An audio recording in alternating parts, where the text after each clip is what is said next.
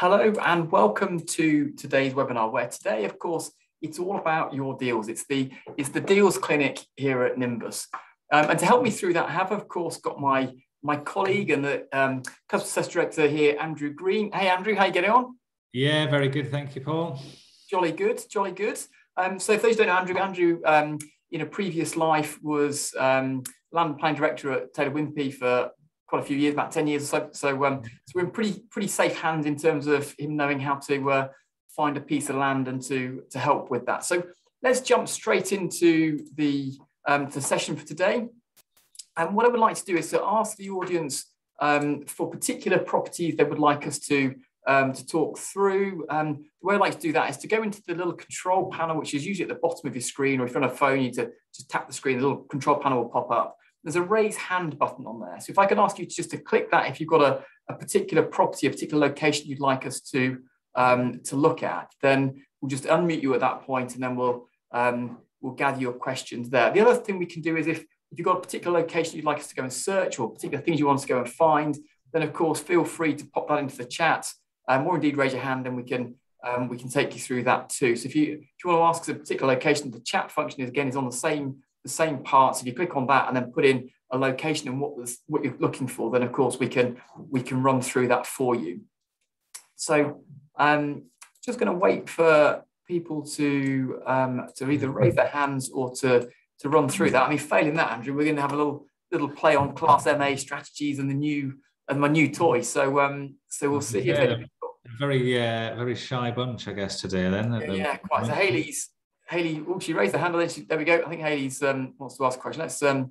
Let's invite her up. Let's see if we can unmute you, Hayley. Just going to see if we can unmute you, Hayley. Just asking to unmute. Are you there, Hayley? We can't hear you at the moment. We're struggling. We can't hear you, Hayley, at the moment. So.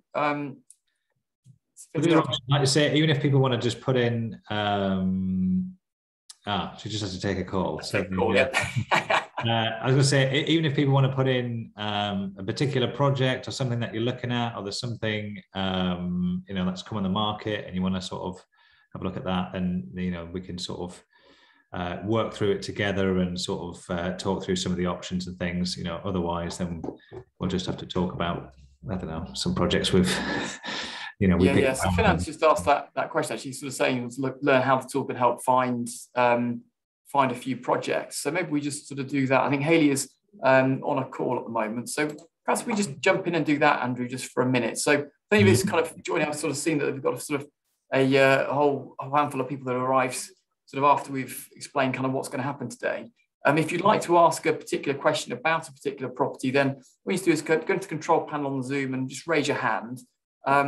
Equally, if you'd like to pop it into the chat, then equally do that. So Lynn has just popped a comment into the chat. So she's got a property there. So let's just, what I usually do with this is kind of have the sort of the people that are interested in these properties kind of talk us through what their thoughts are with that. But I feel like today I'm feeling confident, Andrew. I don't know about you, but I'm feeling confident. What I'm going to do is I'm just going to go with it blind, and we're going to see what we can find out. So Lynn has given me an address. So 39 The Shambles, Worcester, is the property that she's talking about. So if we just kind of take that location, so what Nimbus has done is Nimbus has gone off in essence, and it's taken that location. So I just copied and pasted that particular address out of the chat and put it into the search. That search is like a Google-powered search effect. It's gone off and it's where is 39 The Shambles, Worcester? It's plotted that on the map, and that's that little center point there.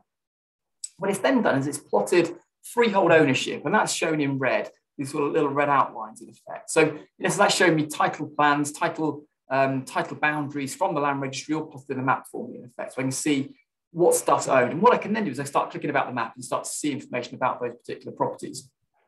So we kind of know what we're up to now. So my guess is that 39 might be there, or perhaps over the road. So that's number 40. Maybe the one over the road here is, so that's 41. So it looks like this is the one here. So number 39 is that one.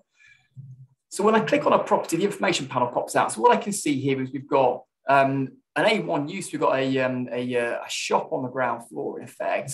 There's the title, it's freehold. I can then see down here, this is the owner's details. So it's Ravensbourne Property Holdings Limited is the company that owns this particular property. They're based out of Purley in England, which looks like it's Croydon way. CR8 looks like it's Croydon to me. They've sold a couple of properties in the last 18 months. They bought this 5 years ago, back in July 2016.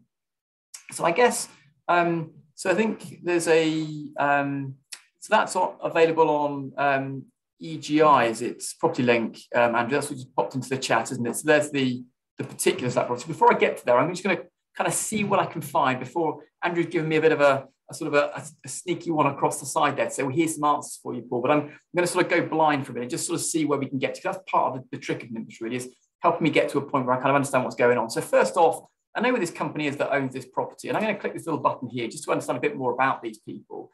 So this company then is based out of Purley. They're buying and selling of own real estate. In fact, they actually changed their name. As Reindeer Court Development Corporation Limited is the name of the company now. They've sort of changed that name. They've got a full set of accounts, which total exemption up to the 31st of May 2020. And I can sort of shoot through that list there, because what's kind of perhaps interesting is, well, how big is this company? So they've got sort of £4.8 million worth of assets on the balance sheet. So sort of have a feel for this sort of £5 million asset value, if you like. So I think the properties are worth kind of £1.25 million in net assets in that business. Kind of interesting, they haven't revalued it, so it probably is worth a bit more than 5 million, because they haven't revalued not revaluing every year. That's just that number's been brought through from the previous year's set of accounts. The people behind this business are these people. So Anthony Hawker, in fact, he's an accountant, born in 1960, so he's just turned 60 years old last year, 61 now. Had some previous directors, they've resigned now. So someone based in Geneva that has now resigned from that company. So it's really Anthony Hawker, this sort of 60-year-old guy based out of Surrey, sort of Purley, that's CR8 postcode. So my Croydon location was completely wrong. It's actually Purley in Surrey. So apologies for my geography in effect. I suppose interesting then, so we've got the site size, perhaps a bit less relevant when we're looking in sort of a high street in Worcester in effect. But there's the property there that we're talking about. I think there's Reindeer Court there, so maybe they own the properties next to it, actually. Maybe kind of interesting to have a look at that in a second. We'll just see if they own some other properties along the street as well. But my guess is that what we're then sort of looking at is, so here we go. So this is kind of, I suspect, why this is perhaps interesting, is that my guess is this is probably a shop to uppers kind of scheme, which is why Lynn's interested in it.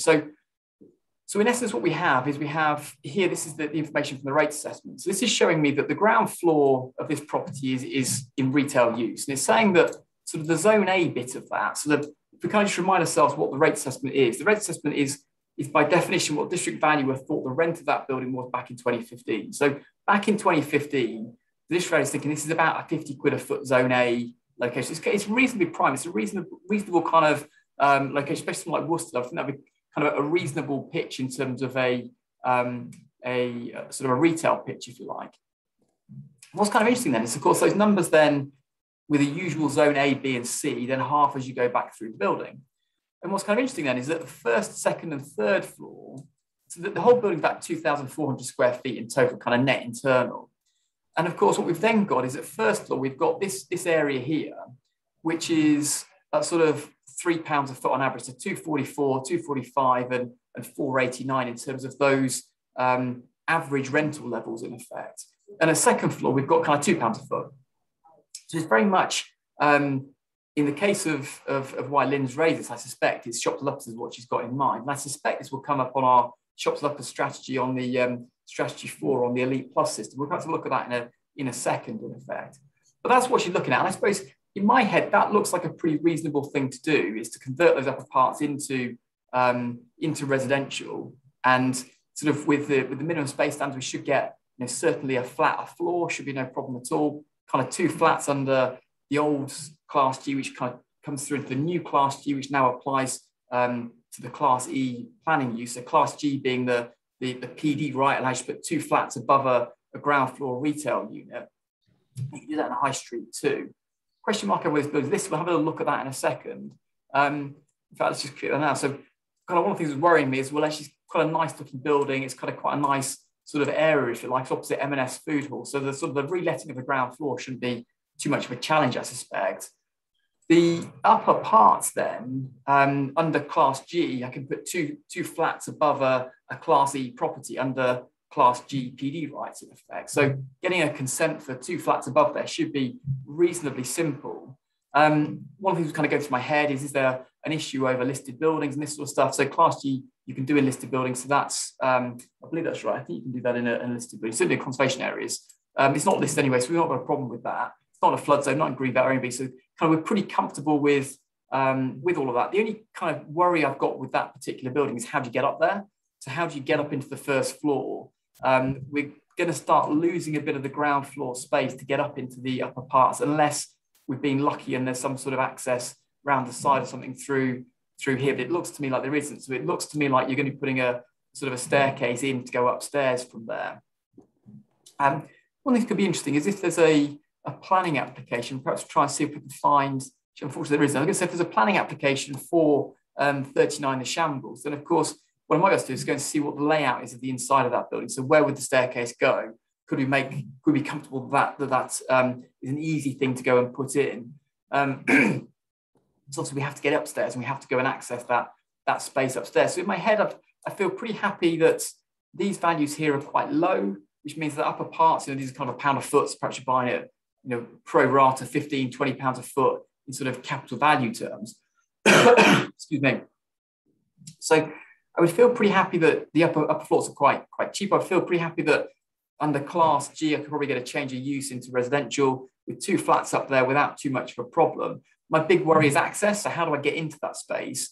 And of course, the access that I'm going to be punching through the front here is going to come out this Zone A space as well. So what impact am I going to have on the value of the retail space downstairs by taking the stairway from there upstairs to then carve that upper space off, of course. So that's my slight concern over that is how do we get up there?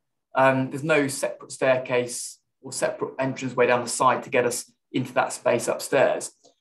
What I often find is perhaps interesting as well, if I just sort of zoom out for a moment, perhaps a few things actually could be interesting. Let's just kind of just have a little play with a few other bits. So first thing is then looking at the sort of average sales price there. So this is little average residential value kind of overlay in effect. This is showing me across this part of Worcester, what are the sales prices? And actually the average sale price across this part of Worcester is £212 a foot. So that's kind of good, bad, indifferent, kind of all sorts of properties. We've actually got a much more detailed residential comps search that you can do to go and see, well, what are all the flats that are sold around here? What were their rate per square foot they sold? There's kind of much more detail. Really, I just want to get a kind of quick feel for this. What's kind of interesting is that at £212 a foot, there's not a huge amount of extra value in that. So I typically, as a sort of rule of thumb, if the average sales price, if I had 20% of that, that's typically going to give me a sort of a good converted sort of sales price for residential property. So, £250 a foot as a sales price would feel where I'm expecting my kind of due diligence to kind of end up to. Maybe sort of a little bit more, a little bit less than that, but it's in that sort of ballpark in effect. So sort of £250 a foot. If I'm then looking at, say, 25% return on cost, I'm going to knock off 50 quid of that for my profit off the back of that. I've got £200 a foot left over. If I then knock off £100 a foot to convert the building, I've got £100 a foot left. So it would feel like it probably should just about stack up, given that we've got £1 or £2 a foot of rental level upstairs. So maybe I'm paying 40, 50 quid a foot to buy that space upstairs. So it sort of feels like that should stack up to convert, even with a sort of a Worcester £250 a foot sales value. We can go and sort of pin that down in more detail later in effect. But that sort of feels like it should, broadly speaking, stack up. I don't think Worcester's a particularly exciting place in terms of those sales values. Sort of central Worcester, average sales price is £200 a foot. So you go out sort of northwest of Worcester, it's sort of 250, 265. Worcester as a place. So this is sort of showing you those sort of sales prices across the area. It's sort of showing that sort of Worcester isn't a particularly brilliant place. It's got a nice cathedral and that sort of stuff, but actually it's not it's sort of a pocket of lower value around sort of in areas where those values are higher in effect. So it's not a sort of particularly premium place to be targeting. I guess if we sort of benchmark that against something like Cheltenham or something, sort of pockets down here that are sort of much more valuable, I sort of feel like it's not a particularly exciting place to be investing, sort of nipping down somewhere like so Bath and Bristol, a place like that, where you sort of have this pocket of value where the values are higher. Whereas with Worcester, we've got the opposite of that. We've got sort of lower values in central Worcester compared with the areas around it in Worcestershire, in effect. So I sort of feel like we haven't got it's not particularly exciting in the fact that sort of that slightly depressed part of Worcester that we're in. We're sort of in that 212 a foot area rather than sort of the 270 a foot area sort of around the outside of Worcester, which makes you feel a little bit not particularly excited about the scheme in some respects.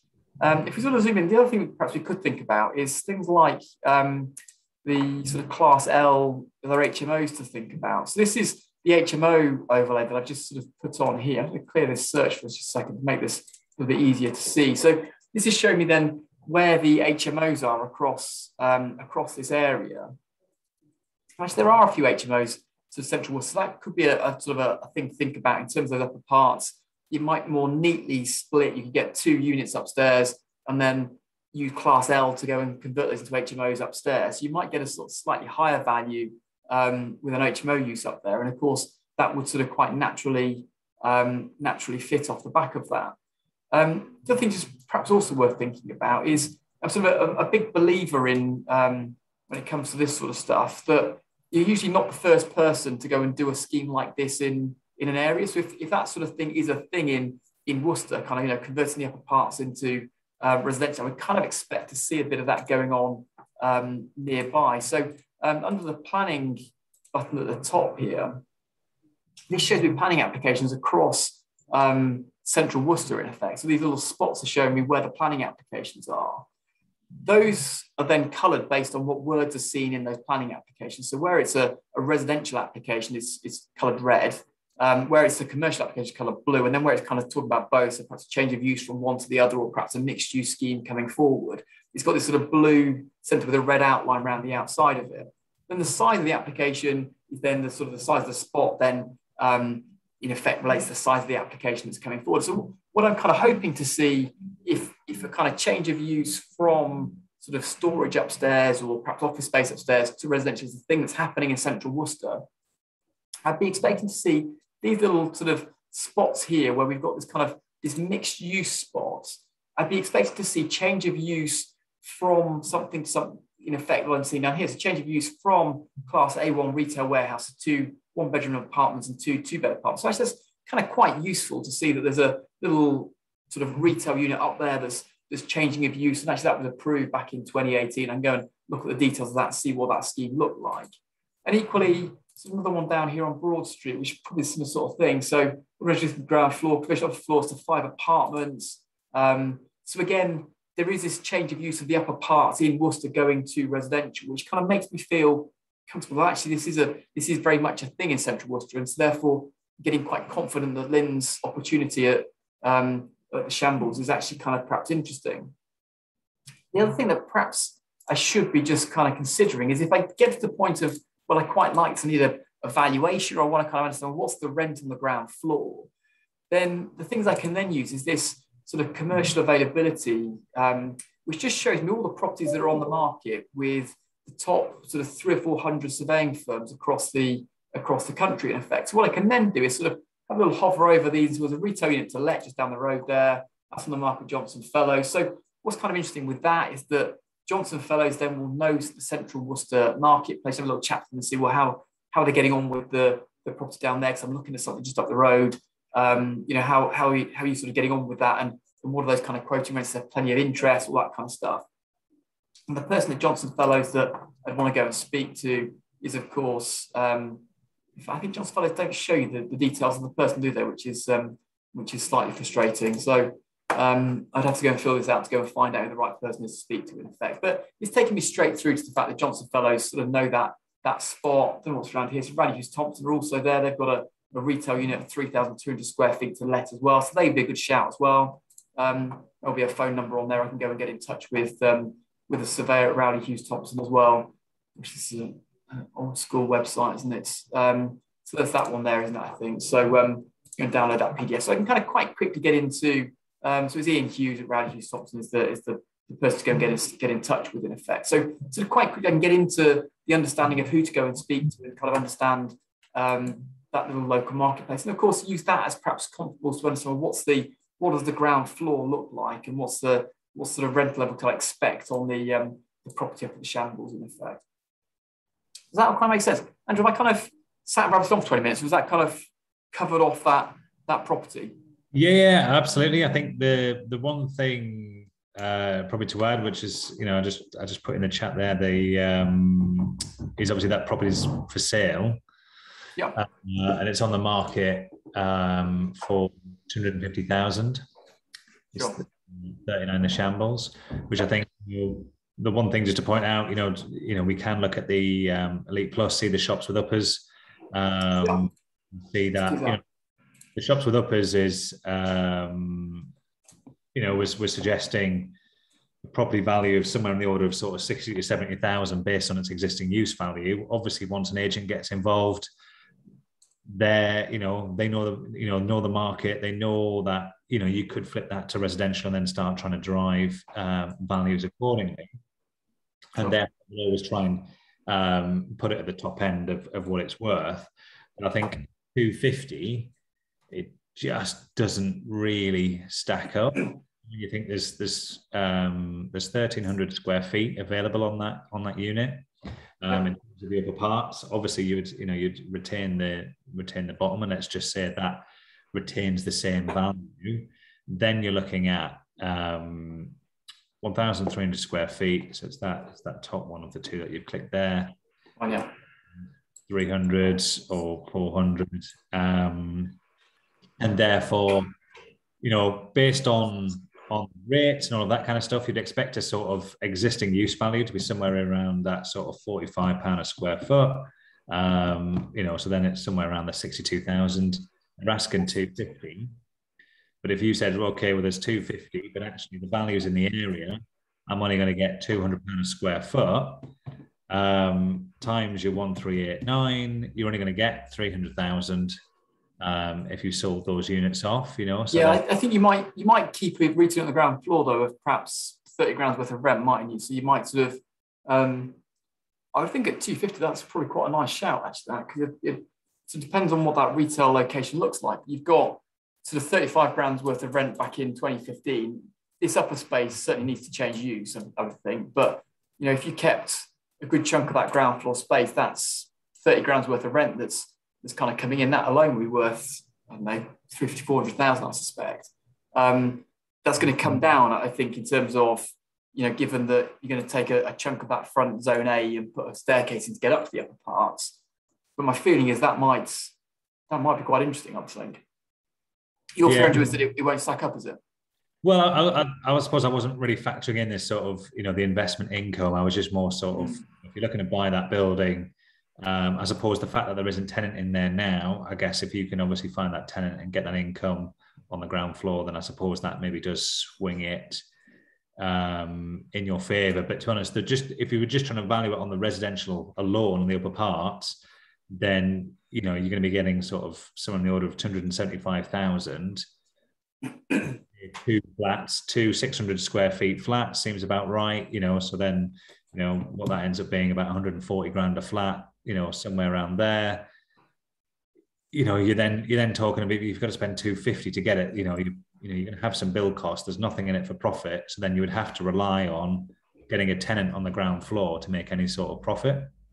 And that's where then you start thinking, okay, where's my risk factor in this? And then I'd certainly be looking to come down from that 200. And I think the fact that it hasn't gone, and I think someone in the chat's just said it's going to auction.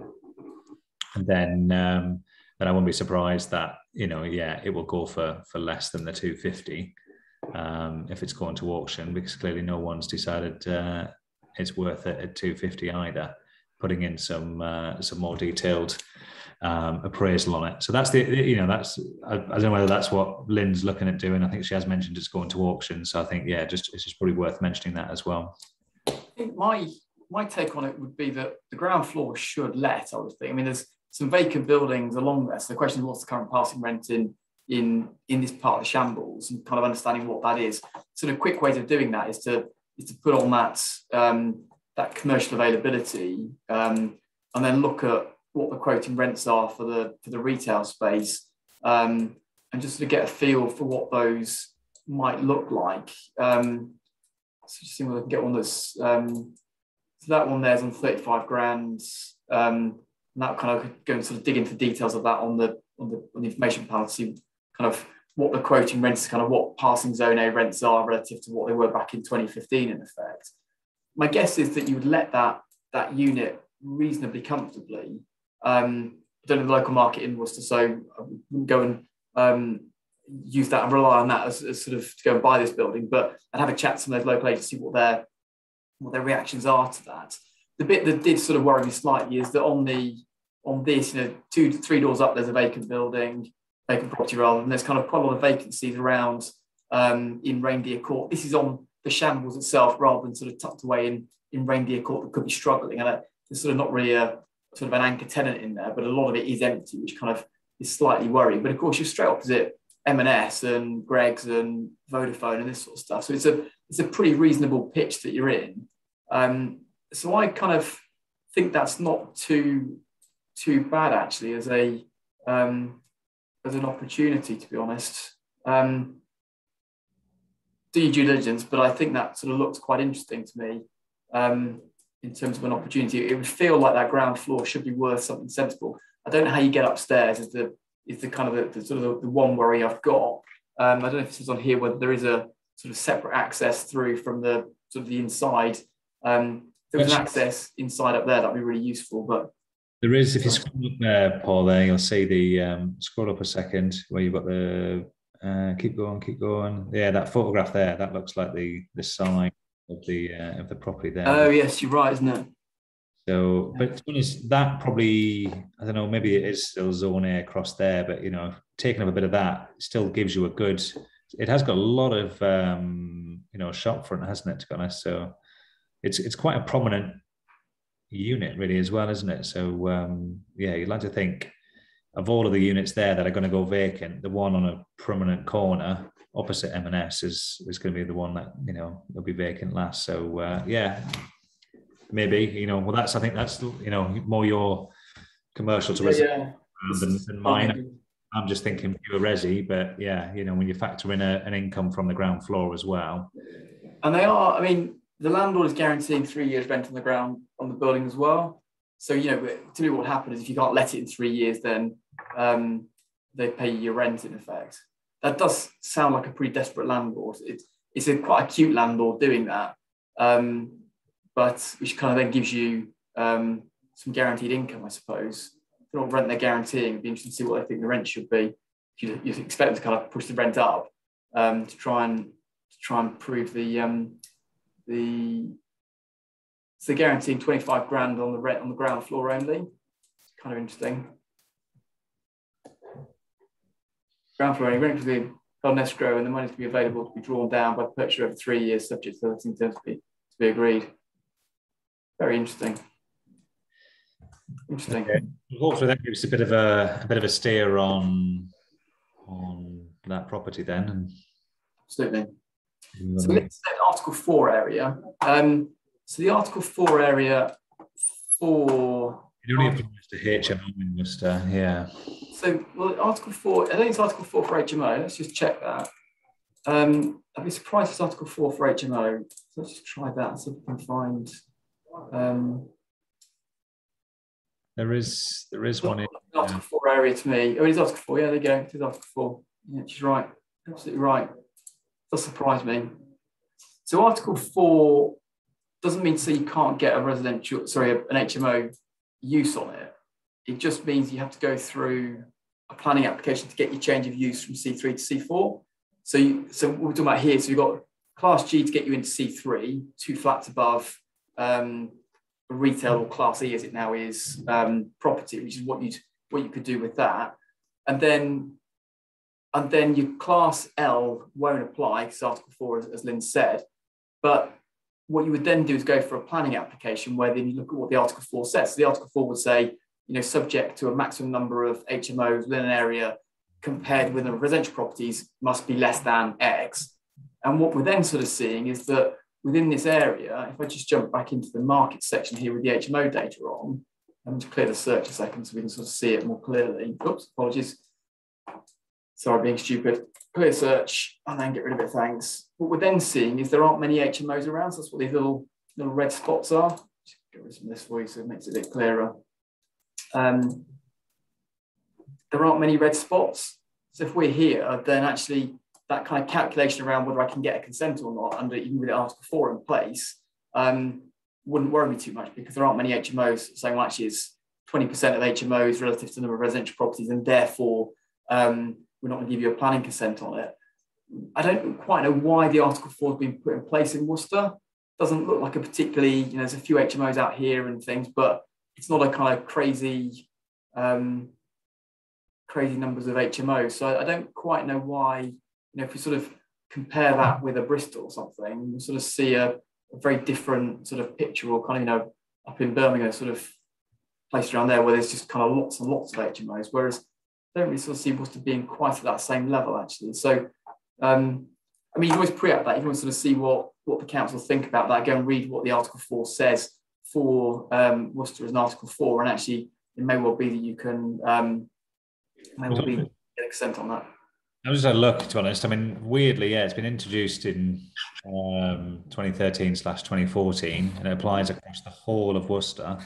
But they have put in, interesting, in their SPD, they have put in the calculation. So this is the calculation that the Elite Plus strategy does. That basically is, they look at the property, and then they look at a radius around that property and find out how many HMOs are in there. So when you are pursuing a planning application, they're then going to apply this test to see whether it's basically an over-intensification of the properties in that area. So clearly, I don't know, 6-7 years ago, they decided, they were figuring out they were becoming a HMOs. Yeah. So this is the strategy number 7, the residential HMOs. So this is saying, where do we, given that we know, that's kind of how I found it with Article 4 and how approved Lynn was right, was the fact that, so what this does, this looks at where do I see a C3 house, there's a complete house that then we could try and convert to an HMO.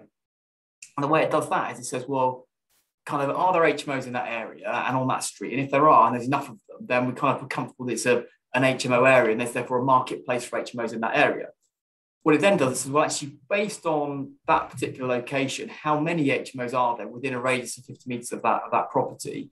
And what's the ratio of those to the number of residential properties that are there? Because actually, when we go above 10%, that's typically the usual calculation that most councils use, and often is part of the Article 4 as well. So it gives us that kind of sense check. And then, so what NIMS then does is, well, actually, these are all houses in areas where there's an HMO potential. And then when we kind of look at those individually, what you'll then find is that those then have a particular density that's then lower. So in this case, it's 0% actually within 50 metres of that property. I guess if we kind of come down here, we'll find that there's 2% of properties that are HMO use within 50 metres of that particular property. In fact, up here it's 0. There's nothing within 50 metres of that property that's an HMO in effect. So therefore, when we go forward with a planning application, regardless of whether it's Article 4 or not, we can then kind of prove that it's not a kind of an over provision of HMOs in there. We're not kind of creating a student ghetto or something like that, where it's kind of empty in the summer and crazy during the term times with students coming back from the pub drunk and this sort of stuff. Not sure if students still do that or not, but there was a little bit of that happened when I was a student. But so we're not creating that kind of environment in effect. So that's kind of where that can be quite useful, actually. And then I suppose the interesting thing then, when we're sort of looking at HMOs in this case, which is kind of the C3, the houses, is then, well, where can we add kind of more floor space to it? So this is what this kind of colour coding is doing, is that along this street here, you've got these big extensions at the back, and up here we haven't got them, and some of the buildings have, but others haven't. So actually, a big believer that when you put a planning application in, if you put that in line with the character of an area, and so in effect your application is bringing the character of that area up in line with the buildings that you're applying on, you're bringing that in line with everything else that's around it, then typically you'll get support for it. Typically, not always, but typically you'll get that support, because actually it kind of looks and feels right, and the kind of density is about right, and the mass is about right. And so that's kind of then where this becomes interesting, because actually a lot of these along here, the calculation around the density of HMOs works. They've got these big long back gardens which aren't being used particularly. You've got a precedent set sort of further down the road, these much longer sort of extensions at the back, and therefore some of these kind of could be interesting to go and try and try and buy and extend in effect.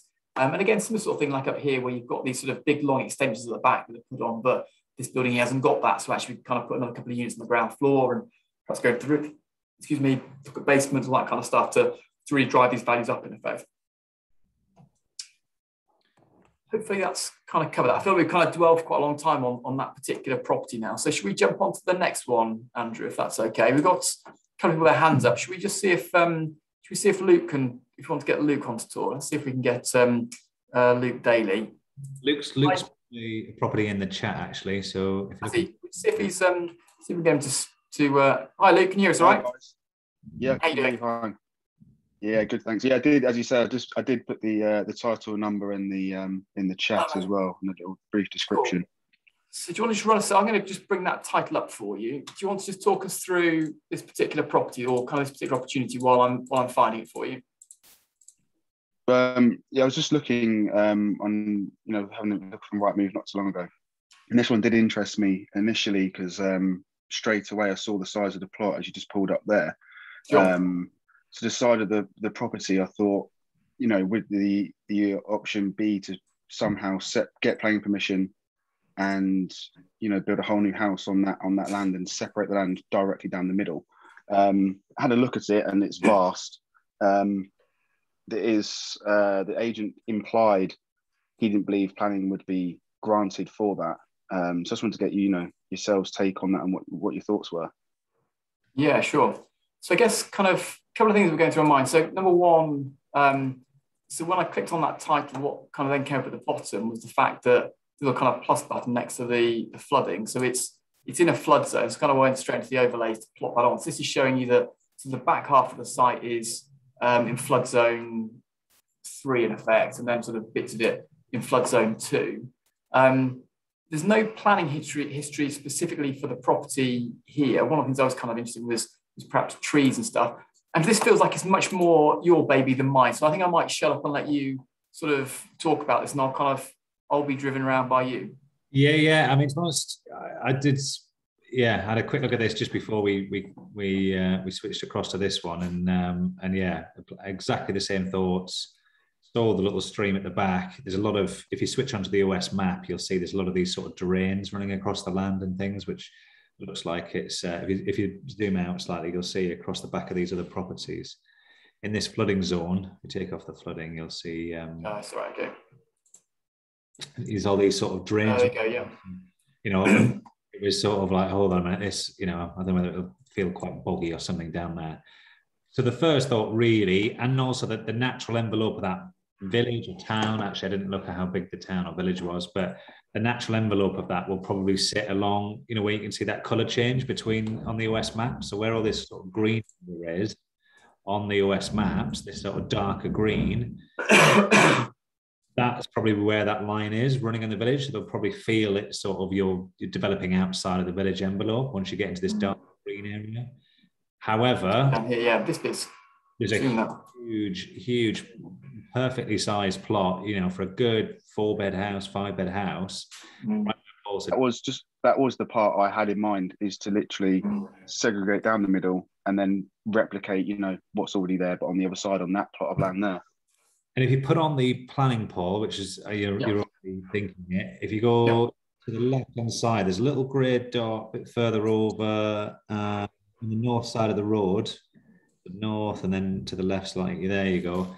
You can see there's a planning application from 2010 where they've subdivided the plot and added an extra one in. And you can actually see just to the left of that little red arrow where they've added that extra plot in. So you can see here that they've got here. Well, yeah, it looks like it would have been sort of carved off like that. So back in 2010, they were quite happy to add another house on this road. So to be honest, on the basis of that, it looks relatively straightforward. There doesn't seem to be any big alarm bells going off as to whether you could get an extra plot next door to that. My only fear was kind of trees. Actually, was kind of, is there anything in that garden there that's this bit here that sort of, I think this space here isn't there to put something in, I think. Possibly, but then if you have a look at the street view, there's nothing. It looked pretty clear, didn't it? there's nothing in there, but plus you also want to be looking, are there big old 100-year-old oak trees, or is it just 20-year-old sort of trees that are sort of the average? And to be honest, from what I could see, it didn't look like there was anything that I think, oh yeah, conservation officer is going to have a right, paddy about, some sort of tree that's going on there. I mean, to be honest, I think I would definitely be having a conversation, try and get a pre-app with the council and just say, look, this is what I'm looking to do, what concerns you, any issues that you want to sort of, that you're going to do the planning. And I imagine, it's just going to be making sure it's designed, it's in keeping with the others, with the rest of the village, it's in the village envelope, it's just a bit of sensible infill, really. So I think, yeah, absolutely. The only thing then, I suppose, is then if you're looking to buy this property, I can see it's on for whatever it is, 550. Then the next thing for me would then be thinking, right, well, what are house prices in the area? And therefore, should the house only be worth 400 grand, but actually they've already factored in that the fact that there's an extra plot's worth of value here, and therefore they've inflated the price of the plot. So that would be my only concern. Am I paying a good price for this plot, or am I effectively just paying a premium because I'm buying in a development plot alongside a house? These are the properties that are sold within 250 meters of that particular location, and then this is them in the list form. 2 seconds while I open my screen. I think. There's not a lot of evidence, is there, in terms of what those values are, but and I sort of not up at that same sort of level of the sort of 575. How big is it? How big is the property on Rightmove? Yeah, it was 2,841 square feet. Okay. Or something, but which would suggest. Well, that's right, if that's the case. £300 a square foot. It's just 850,000. So, yeah. I mean, it's more units, aren't those price, probably more this sort of level, but yeah, the average sale price look like on it. At 175, 175 is 500 grand. So maybe there's a 50 grand premium, for that. It depends how. Average sales price at 244. So I'm not sure that £300 is kind of too far off, actually. It may be in pretty bad condition. I don't know what kind of condition it's in, but yeah, it doesn't look great, does it, to be honest? But yeah, so it's sort of. I think it was in the family for a long time, and the occupant passed away. Yeah, I mean, to be honest, I think this is an absolute goer. Even at 550, I think it just seems sensible. If anything, I would, whoever it is, Arnold, they probably could have pushed the price, even more. To be honest, I mean, it's going to work, isn't it? It's kind of it's a tired building, but it's nothing wrong with it. So I think it's interesting. Yeah, I suppose if you say it, then would be like a maintenance issue with the gardens and all that kind of stuff. But ultimately, if you're just buying it to flip both of the units on once you've sort of divided it, then I can't imagine it being an issue. All of these other properties, I imagine, probably have all the long gardens into that area anyway. So it's cracking. I mean, the way you would sort of usually find that sort of stuff is you would switch that on like that, and you go along this. You sort of look at the built stock, and you go, house, gap, house. You go, well, that's an interesting gap, isn't it? Same with kind of here. It's in effect that's the process you go through. Same with this one, but that's very much one of those properties that you'd identify as part of that. Same with perhaps this up here, sort of carving that back bit off, and it sort of stands out like a sore thumb, really. So you're just putting that onto there, aren't you? It's sort of nothing particularly tense with that, I wouldn't think. Well, that's cool. It's a good shout. Yeah, no, I mean, everything about it. It's on the outside of a bend as well, so another access onto there is not going to cause highways many issues. You're quite close to, I don't know what this little track is at the side, but effectively all you're putting in is a driveway. It's a small little road anyway. I mean, it hasn't even got a curb to drop. So you've got no issues about trying to get highways to allow you to drop a curb or something. So yeah. I think you could just have a little check of is as a delivery test, isn't it? It's kind of that would also be land delivery test is clearer than 33% of the 5-year land supply, but it's see if they were kind of in action plan, would be more interesting. But you're talking about one unit anyway, so I don't think that's going to have a much of an influence. I think even just from in planning terms, there isn't much to really refuse it on.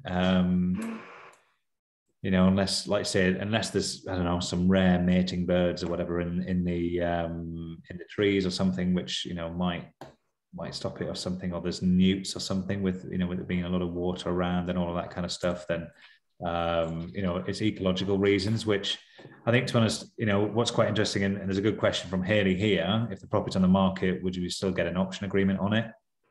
I think or if you put a subject to planning offer on, I think realistically for me, and certainly if I owned this one, I think ultimately, I think you're going to find there's just someone's going to take a view on it. Like, just buy it at a sensible price, and ideally, even at 550, that probably seems like it could be worth about 550 anyway, just as the house alone. The agent's saying they don't think they'll get planning. They haven't priced in any value for getting that planning. So for me, it doesn't really concern me about an option. You could probably buy the house, do it up, put a really nice spec on it, tidy up the driveway and the garden and all of that kind of stuff, and you might make 50 grand on it anyway. So I think, and even if you don't and you sell it back on, then it was worth a try. So for me, it's not like they say, oh, it's 800 grand because we think you can get another plot on there. They priced it on basically what it is. There's no hold value in there at all. So I personally, I appreciate this is, I've had a 10-minute view on it, but if I was genuinely seriously and looking into this and I'd spent a bit more time on it, I don't think I'd be, on the face of it, I don't think I'd be worried about a subject to or anything like that. I would just say, yeah, assuming the numbers stack up and everything, I'll give you 550 for it, and take it off the market now, please, and let me get in front of the planner and have a chat with them and just start designing up something to fit in that spot. I think it's a great one, Luke. Yeah, no, cheers. Thanks for that, guys. Really helpful. And then if that works, then what you want to do is write a letter to the one opposite, and then this one here. Yeah. That one there, maybe. Let me squeeze it on there. This one. Yeah. This one. And then you'll become you'll have to call yourself, Newton Flotman Builders Limited or something by that point, because you've redeveloped out the whole village. But to be honest, that is arguably, we've got the Elite Plus strategy number 6, and that is primarily the kind of plots that it's looking for. It's looking for large, underdeveloped plots across these villages, and there will be, and that's a prime example, there'll be lots of these things that's been in our family forever, and now all of a sudden, the kids of the family who have passed away or whatever, they've probably got their London pads and all of that kind of stuff, and are just thinking, the last thing we want is that property from mum and dad, and just sell it on, which is it's a great opportunity. The 9-unit scheme, Andrew, that was granted in 2013, just up the road from there. So there's this scheme here was a new knockdown of a house and put 9 units on it. Sort of, it's right tucked up there, but it got consent back then. So again, it's a little bit old. It's kind of quite a while ago, but it sort of does make you feel sort of confident, doesn't it, really? Yeah, I was going to say, I don't know Norfolk at all. Like you say, you need to build up an understanding with the planners to get a feel for for what they're like, and having conversations with them will accelerate that. For me, I just think it's just nothing really contentious about it. I think if you were really going in and trying to put 9 plots on there and really stretch into that garden, then I think then you would absolutely be subject to, like, I wouldn't be buying it on the basis of the value that would generate. But for an extra plot and at that price, I think it's a no-brainer, especially because the property's in not great shape. So you could just do a flip on the property. Not that it would make huge amounts of money, but with putting it out in a decent spec, you'd like you to make a slight turn on that, on the cost of putting in a decent spec. So even if it was just cost you 20 grand to update the building, but you sold it for another 25 grand, then it's no harm done. It was worth a try. This is something. Sorry, Giovanni. So I was going to say, just on that, did you say getting a rough idea from local authority or planners, having a word with them before even went ahead with it all, just to get a vague idea if it's something they would or wouldn't be approved? Yeah. Absolutely. You can have pre-app discussions with the planning officers. So if you I don't know where it is on, I think it was Norfolk or something, but Norfolk's planning website, there'll be a spot about being able to contact pre-app discussions. Some councils charge £100 for it, but it's basically informal advice. So that they're not giving you planning advice per se, but that you're essentially going, if we were to put a planning application in here like this, what concerns would you have? And then normally through that exercise, they'll say, it looks like it's in a flood zone and it's here, and the highways looks like it might be an issue, and actually I'm concerned the driveway might be too long. They'll just raise some issues, and you'll know from that discussion, actually, oh God, I never thought about the flooding or something. I'll pick that up. Or if they say, look, on the face of it, it looks okay, but we'll need to see the specific plans and we'll need to appraise it through a normal planning process, then fine. But if they're not highlighting any significant concerns at that stage, then I'd be putting a planning application in and then just working with them to get it right. And I think at that stage, it just comes down to, have you used the right bricks? Is it in keeping? Should you have stepped back another couple of meters? All of that kind of stuff. So a little play here. This is the planning export for South Norfolk, in effect. So what I did with this is go into the planning exports here and did the residential opportunities export. So this kind of looking for residential planning applications that have been submitted across South Norfolk, and removing kind of clutter out of the export, in effect. So what you get is a list of, these are the recent planning applications across South Norfolk. And what I was kind of interested in is kind of, well, who is that architect that might be able to help? Or where's my sort of list of 3 or 4 that I'm kind of interested in?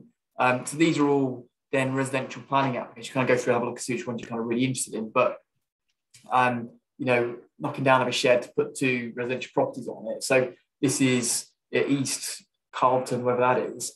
Recently got a planning ticket on, which kind of filtered to show any approvals. And on the right-hand side, then we can see that WT Design Limited got that planning consent. It's David Grattan there that did it. So just kind of a quick way to get a feel for who are those people that are active and kind of getting planning tickets in that area.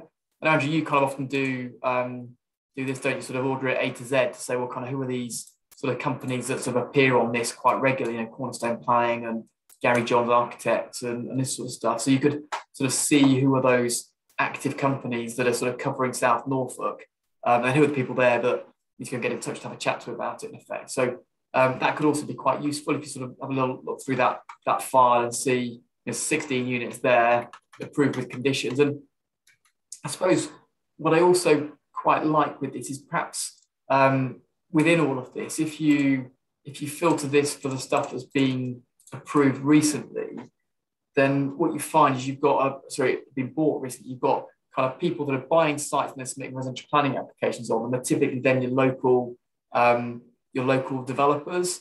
And so kind of Groundhog Property Services Limited, maybe they're kind of interesting, or Traditional English Properties Limited. They're sort of little local developers that are covering this part of Norfolk, in effect, and then CGG Land and Property Limited. And kind of what's interesting then is that these people then are sort of trusting Peter Codling architects to go and do their work for them. So actually kind of that sort of list of local architects that the local developers like is that one there. So perhaps should be on your list of people to speak to about whether they can help you with that particular site, whether you get consent on it or not, and perhaps have kind of a quiet word with the planners while they speak to them on something else they're dealing with. Perhaps they could have a quiet word on this particular site and just see what reaction they get. What I'm going to do is I've just put a link in there, which is to the Norwich planning portal for their little pre-app advice section, and yeah, advice on the need for planning permission or planning history, change of use, basic management schemes proposing 1 to 9 dwellings. It's £360 they're charging to have that meeting. So clearly, prices have gone up a little bit since, or maybe Norwich is charging a lot more than the councils that I'm used to speaking to. But you can see there that, you know, £360, you can get in front of a planner, and they'll give you a view of whether what does it say? It says when they can give you advice on the likelihood of your application being successful, the processes involved, what information you need for your application, and the policies your proposal will be assessed against. You know, so ultimately for £360, you can speak directly to the planning authority and find out, you know, if you get a quick scheme drawn up. So like you say, speak to an architect, get a scheme, and just a square, and say, look, we're thinking a 4-bed house here, sit in front of a planner, and then they'll give you a quick assessment on whether they think whether it's going to have, you know, a chance or not. And if not, then these are the policies it's assessing against and where they think there's issues already, you know.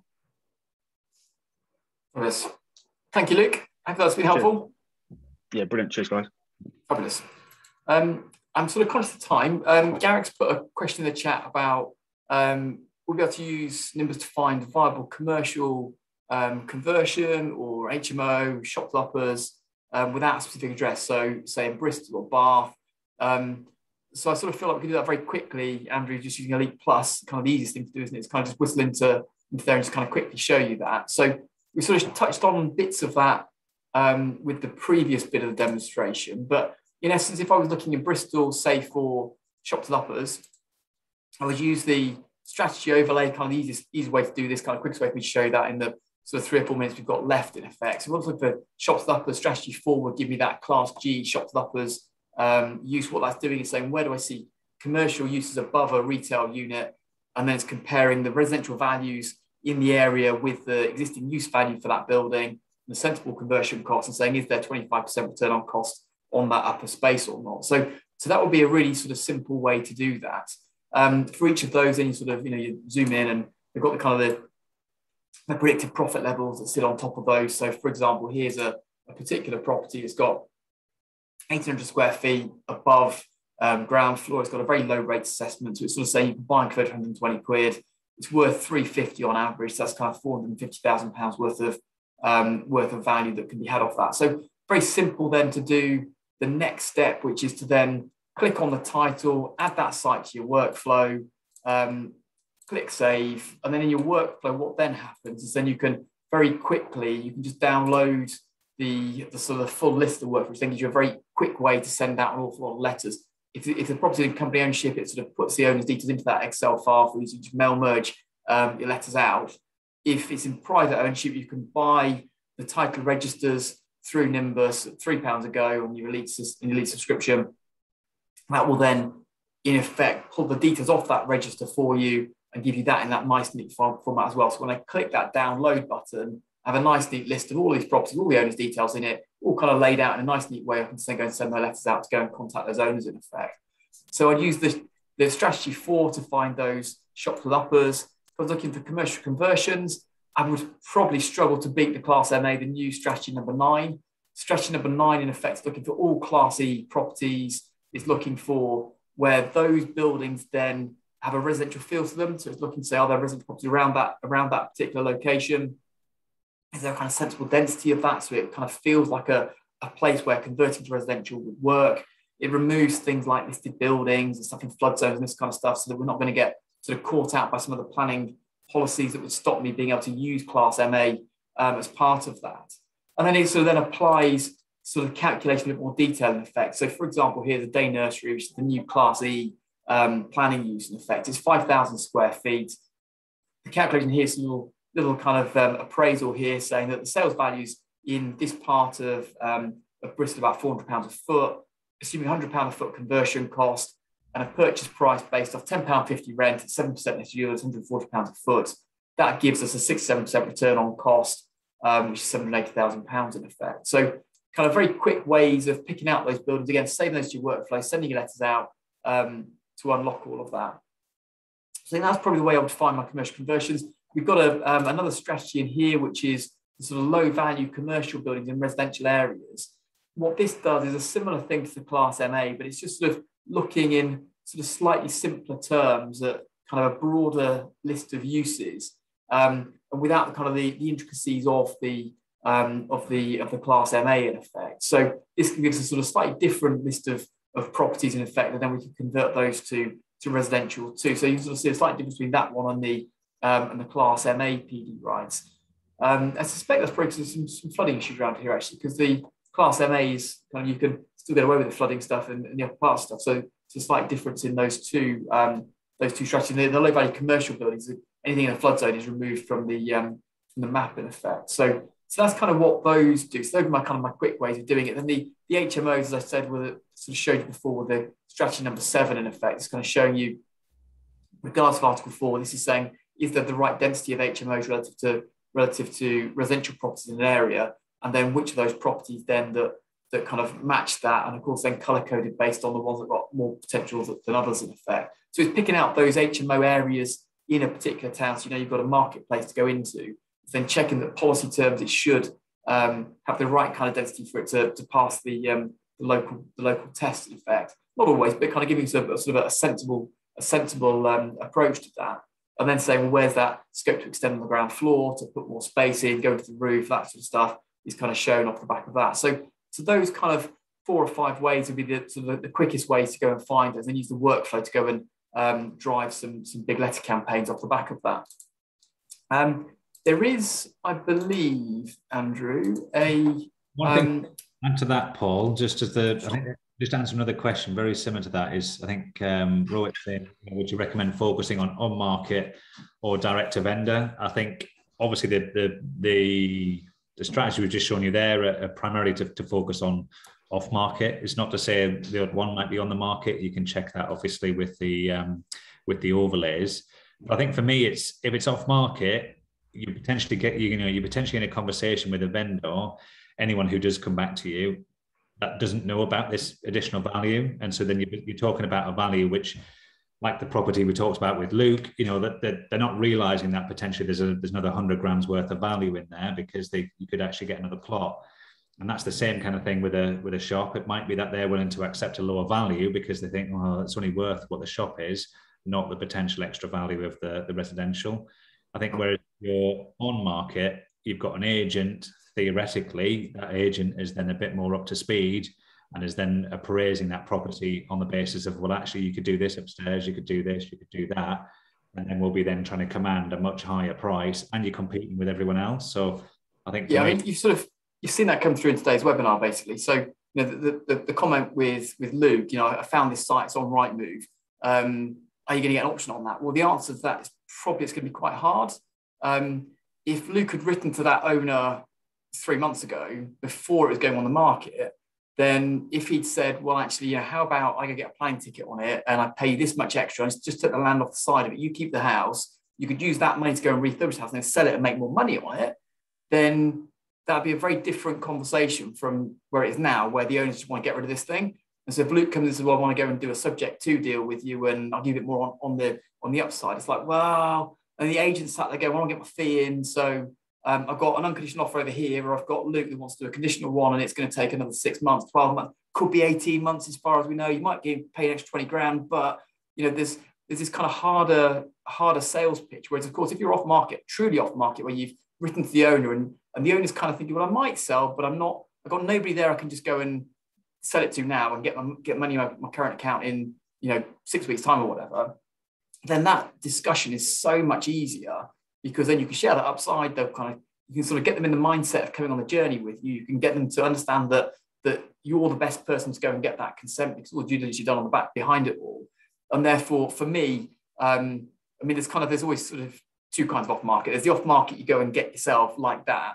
There's the off market with an agent involved, which I always think isn't really kind of off market. It's kind of a blend of on market and sort of a bit in the middle, really. Because again, the professionals in scenario want to try and get these deals over the line and get the fees in and get moving forward, and get it all de-risked and unconditional, rather than, whereas of course what you want to do is, as a developer or an investor, you want to sort of share that risk with the owner, so you're not kind of getting caught in the wrong position in effect. So for me, it's a out and out off market direct to vendor is a much better way of doing that. You have more time to get yourself organized. You have a sort of a much easier route through it than if you're on market, where you're sort of someone's got their heart set on selling this building, it's just a question of what price it's going to be for.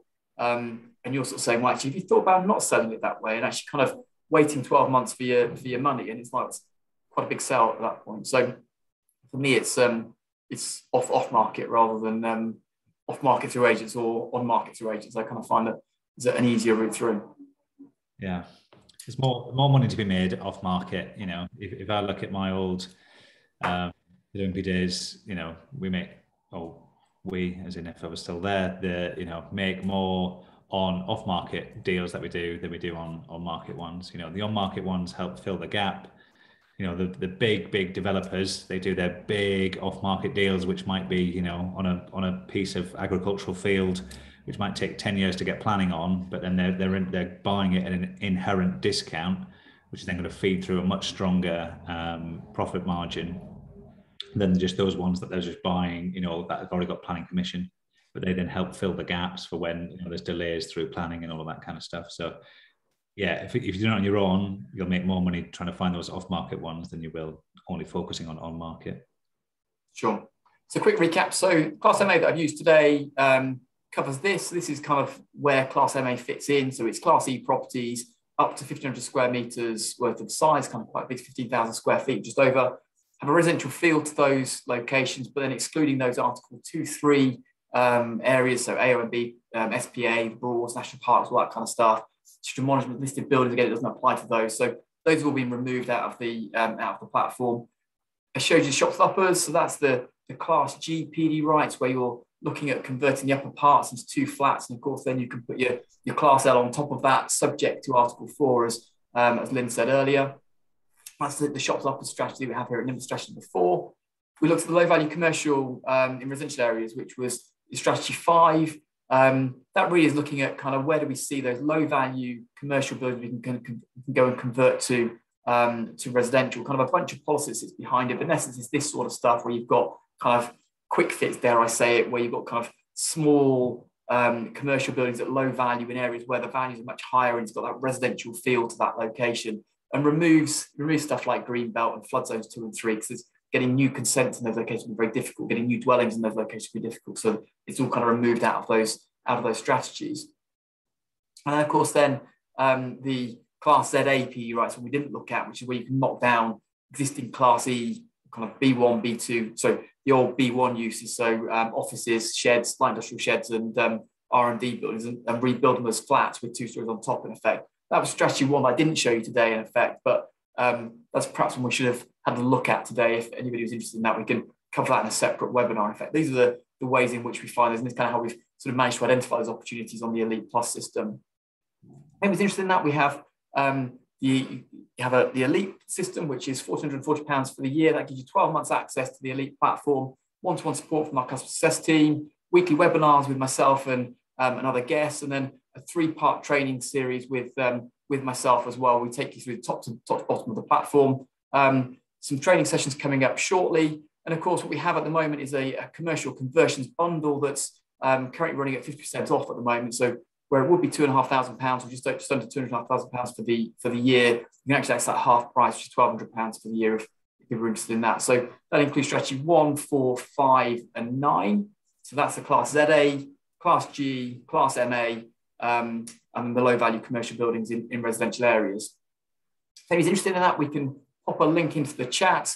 You can have a 14-day free trial of the system, and indeed a one-to-one call with our team here at Nimbus that will help you with any issues you've got and kind of take you through how the system works, in effect. I do have a link that I can pop into the chat for you to arrange a call with the team.